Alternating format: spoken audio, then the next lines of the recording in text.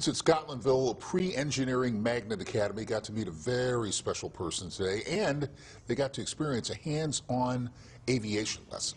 Yeah, the school teamed up with Scholastic for a special STEM event, making them the first school in the state of Louisiana to ever do something quite like this. Here's Local 33's Tizia Muzinga with details.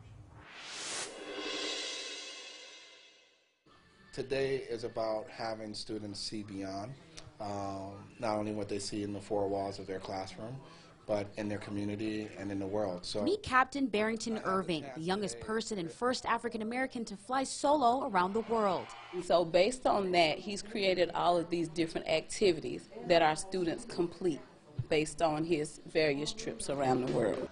The captain flew into Baton Rouge to teach students from Scotlandville Pre-Engineering Magnet Academy about his flying classroom digital curriculum, where students got to participate in hands-on aviation-inspired activities. I just wanted to become an airline pilot. That's actually where my focus was. But when I saw the significance of what that meant, not only to fly around the world and inspire all kids, but especially a message that relates to a lot of African American students. I learned that to never give up, because it took him 2.5 years to do this and no one really believed in him.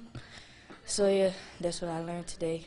The activities students got to do are all based on the global adventures and expeditions of Captain Irving. So this curriculum starts to open the eyes of the students so they can go ahead and start thinking about their curriculum. And with the pre-engineering focus that we have at our school, it definitely opens the eyes for the students to go in the engineering field, or at least some type of science-based career field. But the fun doesn't end there. In fact, it's inspiring. So they came up with the idea to actually build the prosthetic fingers for me. So I'm so honored and just excited that they would even think enough about me to do this. I know sometimes the principals get a bad rap as the mean person, but just to know that they truly do love me and care about me to do something of this sort. So I'm so proud of the students. It was an idea that inspired Principal Shalika Scott's students to help her gain strength in her left hand and be able to pick up certain objects. She gives students chances and tries to work with people.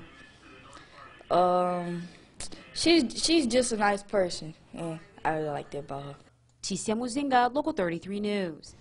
Wow, really two stories in one there. Quite a tale today. Yeah. By the way, now that the students have a prototype for those prosthetic fingers, they are going to start working on the final product of prosthetics so that Principal Scott can actually use them on a regular basis. Oh, good for them. She was so moved. What an inspiration they got today in the classroom. All the way that's around, cool. yeah. That is very And it seems cool. like they get inspired every day. So, kind of agree. love that. All right, traffic time.